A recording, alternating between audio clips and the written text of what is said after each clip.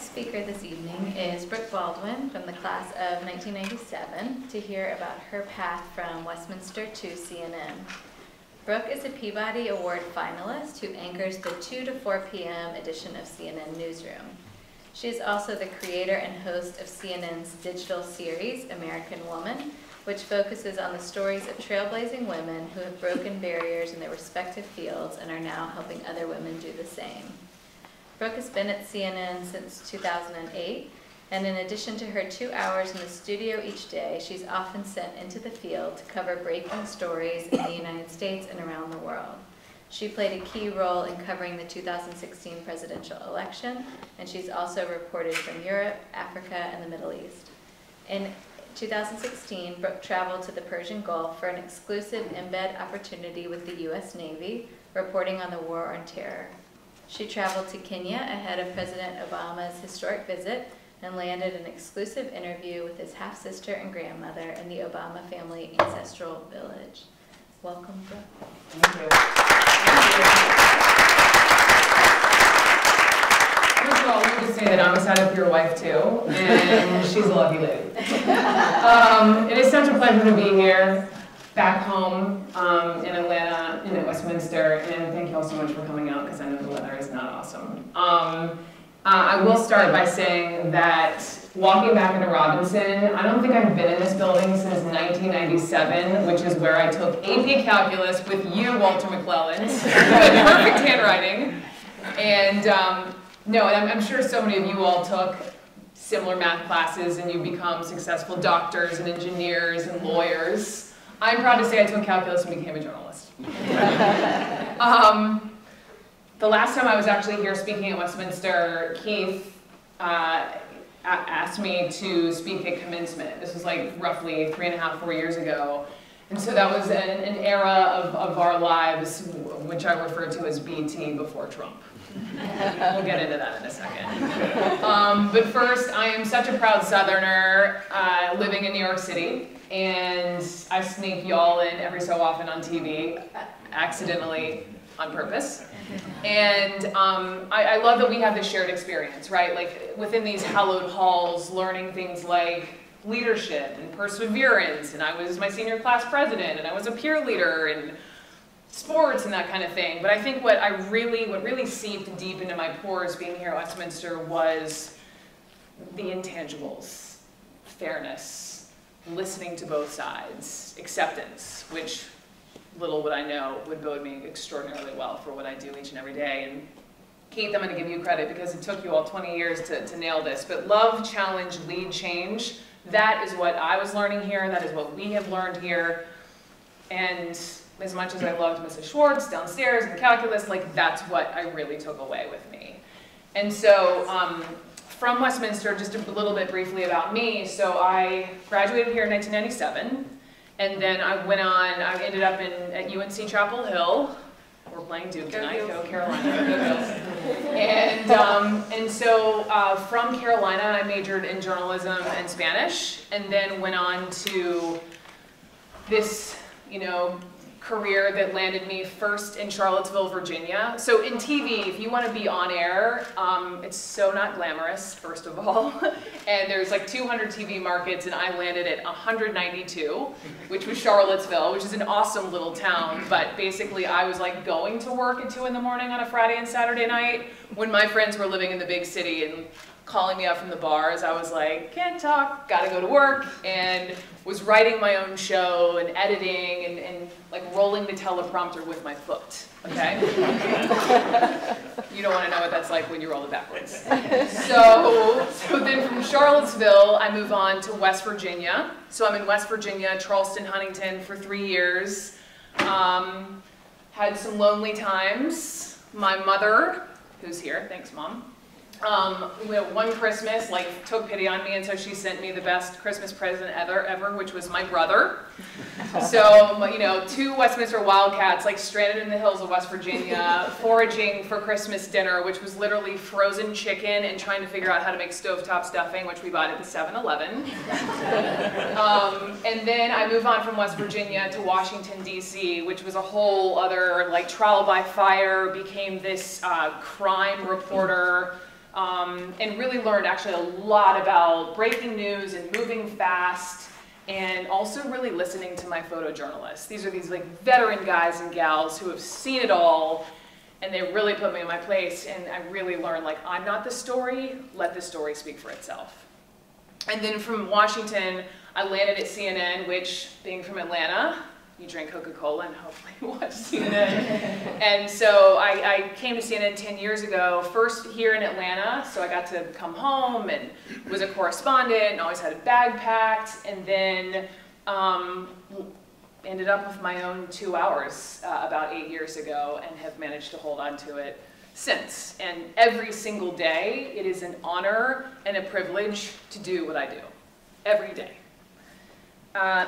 Little did I know when I was here at Westminster, like, what my future would hold in terms of meeting presidents and interviewing too many parents who've lost their children to senseless gun violence while someone decides to shoot up a school as I'm on the air. Or recently sitting with Stephen Colbert on his show as he's asking about my women's series, American Woman. Like, pinch me moments in so many regards, and it's been an amazing journey so far. And a lot of people ask me, like, what is my day-to-day like? How do we cover the news at CNN? And I'll lift the curtain for you. And I also get a lot of, like, what's it like to cover the Trump White House? So here's, you can ask me questions later if I don't cover this. But so essentially my day is, so I'm on every day from 2 to 4 in the afternoon. And that doesn't mean I roll in at 1 o'clock and read the glass. That means that I'm up at 6:15 in the morning. I give myself about an hour to scan the newspapers. I probably read a little differently than you guys, but basically I have my Wall Street Journal, New York Times, Washington Post, Daily Beast, CNN.com, Twitter, was where I'm scanning. And I'm reading to not only like know what the big story is for the day, but also I'm scanning for really interesting names or ways to make my 2 hours unique with fascinating guests that I can draw something out in them that you guys will learn from, right? Because you can go to Twitter, you can read online, but it's you want to hopefully flick on the TV to see something important and unique and somebody opine about something interesting to you. I hop on the phone around 7:15, 7:30 this is my first call of the day with my executive producer. He's like my co-pilot. We've been together for 8 years. He's my work husband. And we make sure we have the same brain in terms of what we want to cover for the day, who we want our guests to be. I hang up, there's a team meeting, then at 9 a.m. I'm listening to our network-wide call. So the network-wide call is led by my boss, who's the president of CNN, who's Jeff Zucker. And he kicks off the call, and basically it's a global call, so people are tuned in all around the world to hear where we are as a network, where we're focusing our resources. Like next week, Trump's going to be in Vietnam, so we'll listen in to see where we are within Vietnam and who our players are, correspondents, what the threads are, what we think is going to break for the day. That's like a real lift the curtain and be ready for certain things kind of call. We hear how we're going to cover stories digitally, because that's fascinating as opposed to TV. I'm always really interested to see like which stories are doing really well on digital that may not be that mainstream you would think of CNN TV story, and I personally like to cover those. I like to give people a variety. Then I head into hair and makeup at 10:30, where I look nothing like this, and it's the magic room for a reason. While I'm in hair and makeup for 45 minutes with a woman on my face and another woman on my hair, I'm listening to a producer brief me for that time to just bring me up to speed on what I've missed, what guests we're currently booking, so I'm ready to go when I'm done with hair and makeup. So for then 3 hours out of hair and makeup, I'm at my desk working with reporters, writers, producers, my executive producer to fill out the show. So we have this like structure of a rundown in the computer system. We have this new software. But so I believe the viewer is smart. I believe the viewer knows that if I show up and just read questions that people write for me, that is obvious. And because I went to Westminster and learned to do my homework, I do my homework every day. I feel like I need to read extra just to bring it here if like Wolf Blitzer's here. And so then like 10 minutes till air, take my jeans off, pop on a dress, and rock and roll. And so that's essentially what my day looks like. Obviously, each day is different. Obviously, yesterday, I think it was, this huge New York Times 20-page story drops 10 minutes before my show, and everything changed. I've traveled to the Middle East. In fact, I went to the Middle East with my friend Bobby Rashad Jones, who was also here with me at Westminster, class of '97, who I did a piece on here at Westminster about like a person who changed my life. Someone at the Pentagon happened to be watching CNN, ringed me. I end up in the Persian Gulf seeing how he operates. Like, that's amazing. But my job changed drastically in June of 2015 as a man by the name of Donald J. Trump rolled down that golden escalator in Trump Tower, and every day, every hour, every 5 minutes can change. And it's because of a White House briefing, when we had those, or a presidential tweet, or the latest Kim Jong-un summit. It can change on a dime. And you just, the teleprompter gets blanked. I'm looking at black. I get 2 lines in my ear, and I go. And that's when the homework comes in. So I should know what I'm talking about, who I'm gonna get to talk to. Like they'll say, for example, taking yesterday with this New York Times, actually today, we found out that the Mueller investigation is basically done. And so if it breaks during my show, the teleprompter goes blank. I know in my ear, they tell me what guests are about to join me, and most of the time I see them. Like when I see people running towards the set, that's when I know like it's hitting the fan momentarily. I got like a 3-second heads up, and then we just roll with it. And you know, a lot of people stop me and ask me like, how do I do it? And my job is just to cover the news for 2 hours a day on a global basis. But my job is also to hold people accountable who are in power. And the President of the United States doesn't seem to always like that, but it's not up to him. I'm not here to be his friend. I am not here for him to like me. I am not here to be bullied. I am here to do my job, and I think the audience gets that.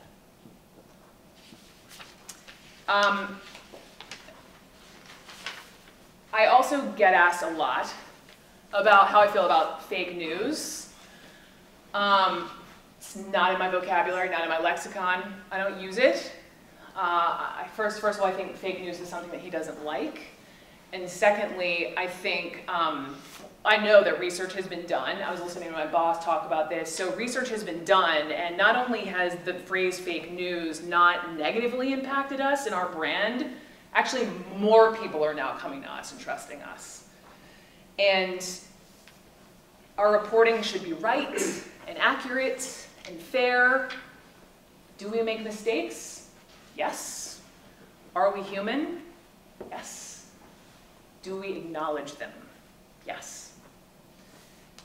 Social media also has a huge impact on our national discourse. When we look at President Trump's own Twitter feed, 58.4 million Twitter followers, so he's really played a major role in elevating the platform. And then I think a lot of people, this is what I've been told, a lot of people go to Twitter now to see what's going on, but they come to CNN to see what's true. It's an extraordinary time in journalism, and it's also an extraordinary time for women. I will say that covering the 2016 campaign, and what really gives me inspiration every day is young women, young people in this country, and also just young women who were at so many of these rallies I was sent to, and being then at the Women's March and feeling that, and the women in Congress, like look at the faces of, you know, the 116th Congress. And so I had this whole idea, and I banged on my boss's door, and I said, something is happening with women in this country. This was early 2017. This was before Me Too or anything like that. And I said, please let me cover women in a way that our network really isn't. And they said yes. And so I created a series called American Woman, where initially I was featuring more famous women Ava DuVernay, Diane von Furstenberg, Issa Rae, Betty White, who, we talked about sort of their career arcs and then how they feel about being in America and being in America as a woman in this time, and actually how hopeful they are, and almost because of the man at 1600 Pennsylvania Avenue, that has galvanized so many women, which is an incredible thing. I was just here last summer at Stacey Abrams' house interviewing her, because then my next piece of this whole series became women running for office and how this unprecedented number of women were running, and I really wanted to understand what was behind that, and Stacey was part of that for me, talking to Republicans and Democrats, and to be honest, like I was sitting in the cornfields of Ohio with this pro-Trump Republican millennial woman who was fascinating, who was so wonderful and let us in her home, and I'm frustrated for her that there aren't more Republican women running and being out there, and they're working on that. But who knew, like looking back at my time at Westminster in the 90s, kudos to this place in terms of women for making, coaches, teachers who instilled in us as young girls that we should be as tough and as smart and as athletic than the boys, and they didn't have to do that, but they did, and they still do. There are so many things about Westminster, especially as I'm now getting older and I have friends who have kids here, and the more I hear about the school and like the expansion, I just went in the junior high and we've been in there, it's so fancy. and there's so much about this school on paper that's super impressive, right? Like where students are going to school, and increased diversity and state championships and test scores, but it's as I started out, like it's the intangible thing. It's that this place sees beyond the curve of change and equips students to really take on the most unforeseeable, unpredictable, extraordinary circumstances that life has to offer. Case in point. So, thanks Westminster and calculus.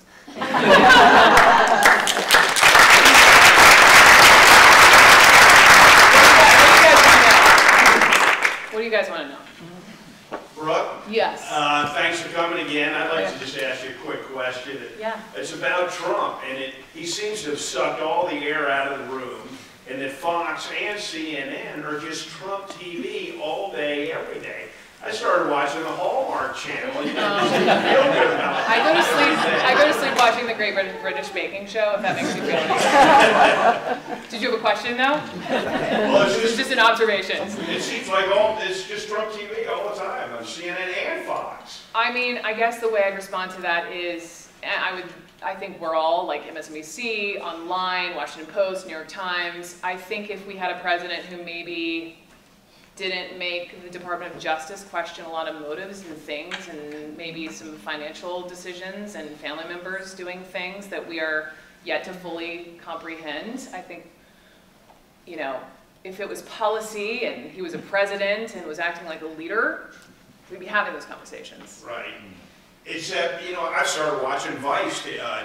Just, good for you. Look this around. is what's going on in Syria. This is what's going on, across the world and stuff. Yeah, I just had a whole conversation about, Syria. I talk about Syria all the time, and ISIS brides, and Senator Lindsey Graham dropping the F-bomb in Munich last weekend because he's irked that Trump wants to withdraw troops. Like, we have all those conversations too, but oftentimes Trump, he makes the news. Right. He makes the news. Yes. Okay, I'm too tired to ask a smart question. Oh, okay. You mentioned that at one point you always had a bag packed and ready to go. So what was in that bag? Good. Because I never knew if it was like a natural disaster or I needed a suit. Gosh, what was in that bag? It was a while ago. It's basically what I would pack now, like go cover a hurricane. It would be like a strong set of boots that could like handle nails in a tornado, but also water in a hurricane, but also, then I would have a pair of sneakers, jeans, waterproof kind of REI top, something that looked nice here up, and a ball cap, and a reporter notepad. Yeah. Are you ever able just to disconnect and relax? And I find meditation is an answer first thing in the morning. I have a hard time, but from not immediately pulling my phone, you know, like instead of saying hello to my husband in the morning, I'm doing other things. I would say meditation, definitely time with friends. I was just over the long weekend in San Diego with Catherine Bean, wherever she is, and another girlfriend of ours from Westminster, just to like try to put it away. And I like the shower because no phones are in there as well. It's hard to turn it off, I will admit that. Yeah, yes. Do you know Maria Ressa in the Philippines, and what do you think of what's happening to her? I don't. I actually don't. I could talk. I was very familiar with the former leader who was slaughtering his people over drugs, but I don't. She's the head of Rappler, and she's being sent to prison by Duterte's regime. It was Duterte who's been murderous. Yeah. So she's being basically put in prison for doing journalism. Do you feel that there's a threat that something like that could happen here? Hopefully not here, but I think that is a global threat as more and more people are coming down on journalists, which makes me feel, I think all of us more empowered and realizing that it's never been more important, the roles we play, but certainly around the world. In like places like the Philippines, you think of places like Russia, state TV, it's awful, but I'm sorry, I don't know that specific case. I don't want to, yes. Yeah, yeah. How did you know that you were interested in journalism? I always really enjoyed, like here, I remember loving English. I remember being comfortable speaking in front of people. I remember always just being a curious person, but that never, like, I was aware when I was here at Westminster of some interesting women journalists who I was impressed with, but it wasn't until I would say college I actually interned at CNN where the bug bit in terms of hearing the clickety-clack of the keyboard and realizing there was all this like incredible energy piercing this place that I wanted in on, and I actually always wanted to be a producer. I wanted to be behind the scenes until like spring of my senior year. And then it's funny, you meet people who come along, like season, reason, lifetime, right? And there was this one PhD student at UNC who sort of grabbed me and was like, why are you hiding behind the camera? I was like the camera operator at our student TV show, and he said, why are you hiding behind the camera? You have this presence and this voice, and you need to try out to be the little college anchor. And my parents can attest to how big of a deal it was, like, huge, that I got that, and that it just all kind of took off. So I always then, from there, I always knew I wanted to be a journalist, but the hard part was never knowing if it was going to pay off. Yeah, yes. So as you look at the other news stations, yeah. I'm curious, I was reading something recently about sort of the way you guys all work together at CNN, and there's a lot of mentoring and yeah. friendships and such, but do you have a similar extended network of folks that like you're really close with that, I mean, is there a friend? For sure. I think especially this time has really bonded us. I mean, I was just having dinner the other night with a girlfriend who wrote, who was embedded on Hillary Clinton's plane as a big writer over the New York Times. Yes. So I know people at Fox, I have friends at Fox, I have friends at MSNBC. My closest friends are at CNN just because they're right around me, but yes. Yes, is the answer. Someone over here? Yeah. Yeah, you kind of touched on the Trump era and how chaotic it can be reporting. Yeah. Could you go into more, like, how predictable was it before the Trump era where the White House seemed to have, like, their photo op and their little catchphrase of the day or whatever yeah. that they wanted to promote? Was it pretty predictable at that stage? I don't know if predictable is the right word. Gosh, let me think for a second. It's hard to like remember what happened a week ago. The breaking news then was something awful, like I think of Obama. I just read Michelle Obama's book, right? So reading about Newtown, for example, something as horrible as that, and then how the White House responds to that, or Obamacare. But we didn't know what direction that was going to go at the time. But it was just less frenetic. Do you get any kind of preconceived message from this White House like you maybe used to get from the well, ones no, with you the know what? agenda they were wanting It's a to good push or question. whatever? I never got, so we have people who cover the White House, right? And then we have all these producers and all these people in Washington, and they have all these amazing sources. So it doesn't matter the White House. We have people who get a sense, and then I get a sense if there's sort of an idea that there's gonna be a rumbling of something breaking, and then all the people over here, above my pay grade over here, are trying to figure out, you know, when within CNN they can go with the story, and then when they can start letting people within CNN know to prep us. Like if something major is gonna break, like major involving Washington, a few people will have a heads up. Oftentimes as the anchor, I won't. I'll just know that be prepared for something to drop, but that's rare. Most of the times it's genuine, it's happening while I'm on air, and we just roll with it. But I think because of our sourcing, no matter the administration, although, gosh, I'm gonna contradict myself now in saying that there just seems to be more surprises now. Is that fair? Okay. Yeah. Even though you have your own show now, do you still struggle as a journalist with being able to cover stories that you feel are important to cover versus stories that your producer's telling you that your viewers want to see? Sure, of course. I mean, I fight for something I really want to cover, and most of the time, I win.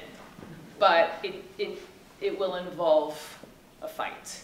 Now, and not like I mean, like I said, my executive producer and I, we really have this like mind meld thing. We've been doing it for 8 years. He knows what kind of stories I like, but there are certain days where we just have to, like it is meat and potatoes kind of news. There is no room for, I mean like, I don't even remember the last time I did anything fluffy, but like something lighter, which it's not light, but just not maybe Washington centric.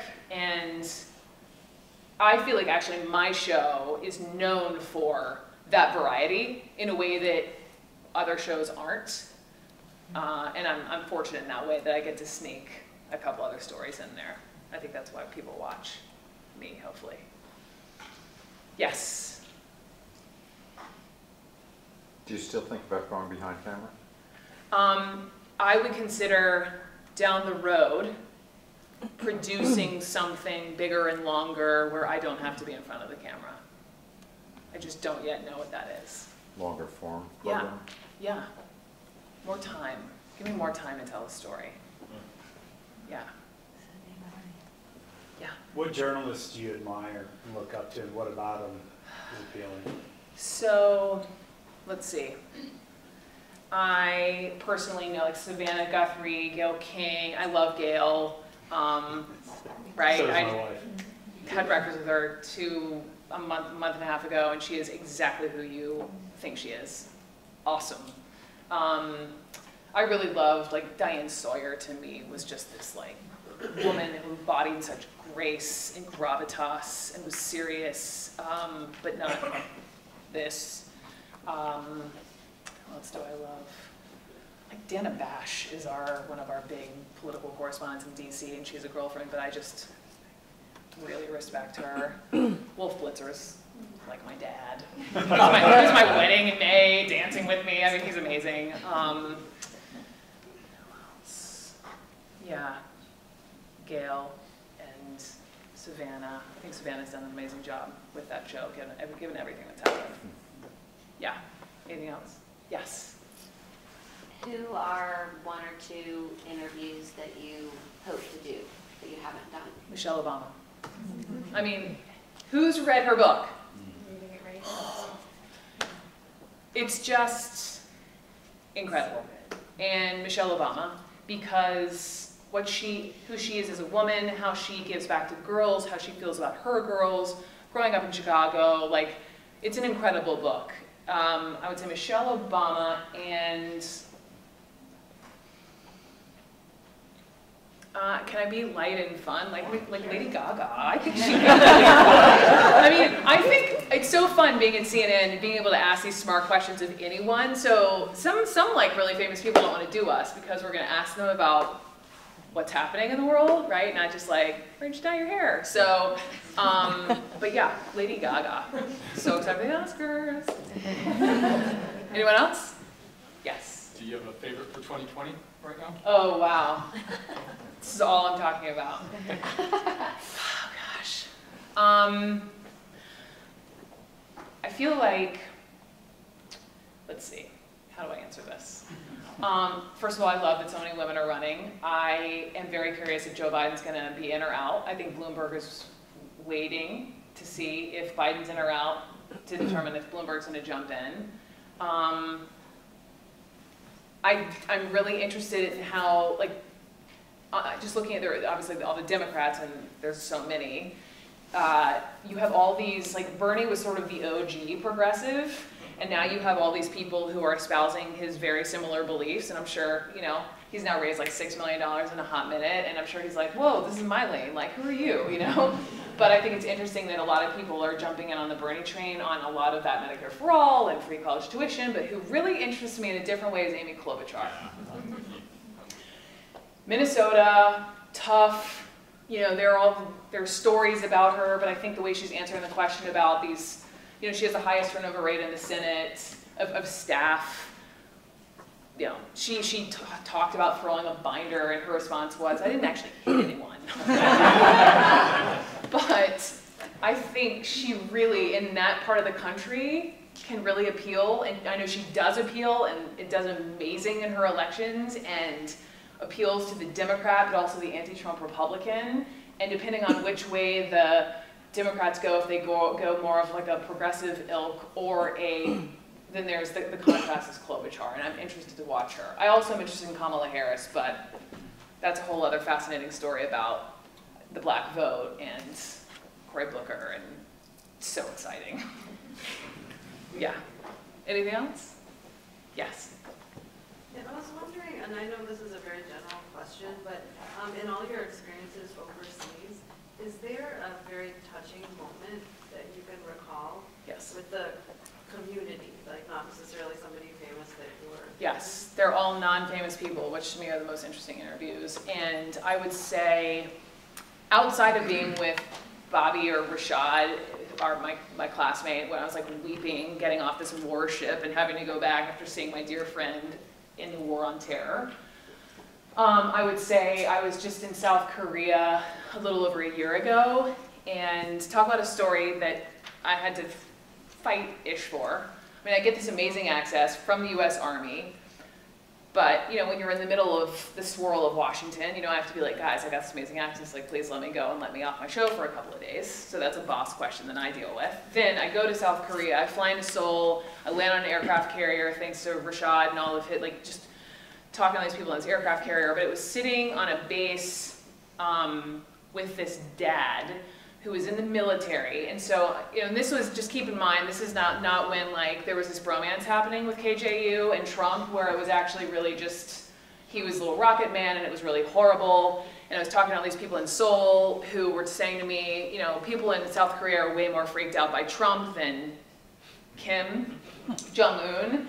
And I was sitting in this, on base, talking to this military dad whose whole family, like, they're from Texas and North Carolina, and he's been in for a while, and just like great salt of the earth people. Little would I know, the wife went to UNC, it's like it's everywhere. And I'm sitting with him, and he's this tough guy, like, we're around all this big heavy equipment the night before, and he's all tough with his soldiers, and then we're sitting in his home, and I start asking him about, like, have you ever played out in your mind the moment of when the call comes in that the you-know-what is about to hit the fan and your family has to leave?